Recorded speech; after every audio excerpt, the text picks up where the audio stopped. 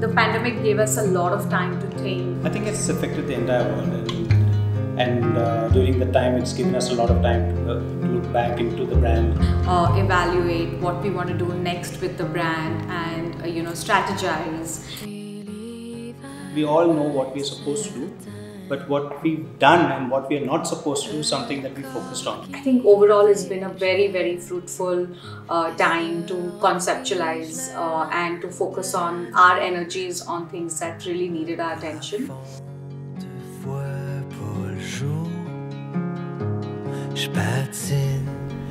Every time we design a collection, most of our inspiration comes from our tribe. Basically, we draw a lot of inspiration through the palaces in Rajasthan, and we shot the collection at the Taj Lake Palace. We've been very inspired by Rajasthan because there's so much of culture, there's so much of palaces out here. Each and every wall has a painting that tells a different story. Basically anything that is beautiful inspires us.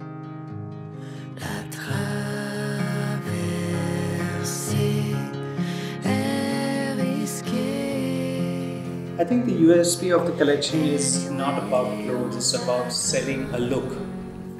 Brides want to look their best. It's once in a lifetime occasion and they want to look like princesses, and I feel like what they really want is comfort and want to feel the lightness should be there in the fabric so that they are comfortable and they're able to enjoy each and every occasion of theirs.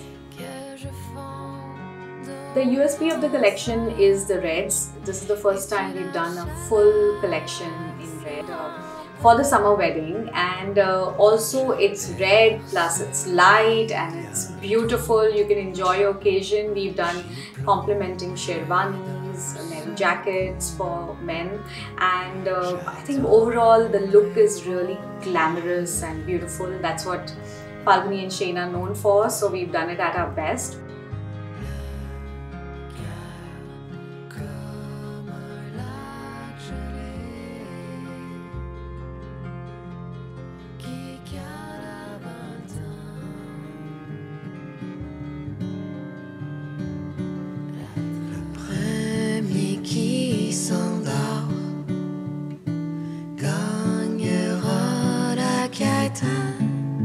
Se libérant du sort de la tempête, le gardien du phare que le sommeil envoie paître, prisonnier de remords qui s'empêtre quand les zones d'ombre ont tort de tenir tête, quand les eaux s'affrontent et qu'on n'entend que le chant des sirènes. Oublie pas nos plus belles pages. Oublie pas les vœux des premiers jours. Oublie pas que les brouillons s'effacent, que l'on peut se reprendre à toujours. L'un meurt à l'effort de fermer les fenêtres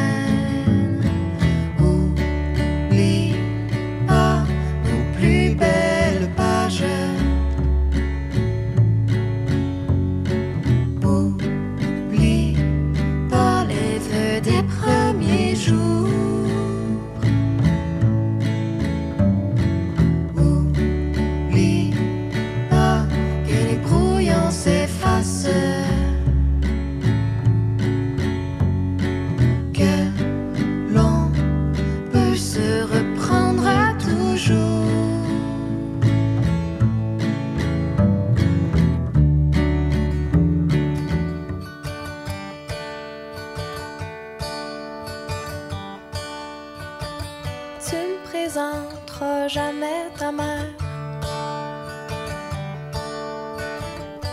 ni tes amis, ni même le gars avec qui tu vis. C'est pas que t'es pas fier, mais il comprendrait pas. Je t'embrasserai jamais dans le métro. J'attendrai sagement les blackouts au cinéma. J'encerclerai pas de date au calendrier. Mais permets-moi de parler de toi quand l'alcool m'aura dénudé. Ris pas si je regarde mes emails toutes les heures de la journée. Regarde-moi quand tu me prendras. Comprends qu'après je voudrais rester, même si c'est écrit sur la map monde que je serai jamais ta blonde. Pense à moi sans compter les jours, sans compter les tours de mon cœur qui vire de sourd. Relâche tes doigts de sur le break-à-bras.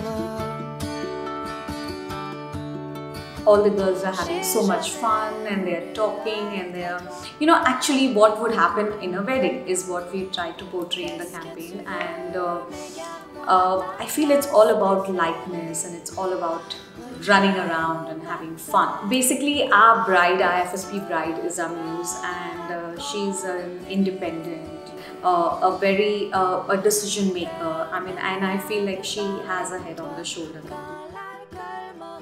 Indian weddings are all about having fun with family, enjoying every moment, and cherishing these for the coming lifetime. At Falguni Shane Peacock, we've always pushed ourselves in trying to bring about a certain change, a certain new aesthetic, and a new language to bridal trends in India. And I think that's what pushes us season after season to do something new.